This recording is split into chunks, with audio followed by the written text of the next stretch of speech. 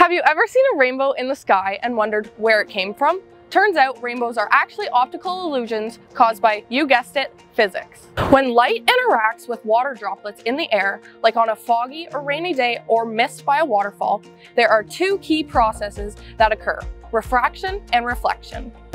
First, the light refracts or bends as it enters the raindrop. The amount it bends depends on the light's wavelength, which is related to its energy.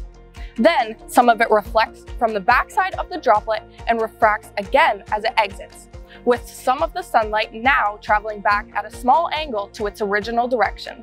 This double refraction plus internal reflection separates the light into its individual colors, creating the iconic arc of a rainbow. The necessary combination of double refraction and reflection means that you have to be standing in the right place at the right time to see the rainbow. The sun needs to be shining from behind you with the raindrops in front of you, scattering these refracted rays back into your eyes. But wait, if sunlight looks white, where do all these colors come from? Well, white light is actually the result of all visible colors blended together: red, orange, yellow, green, blue, indigo, and violet. Sound familiar?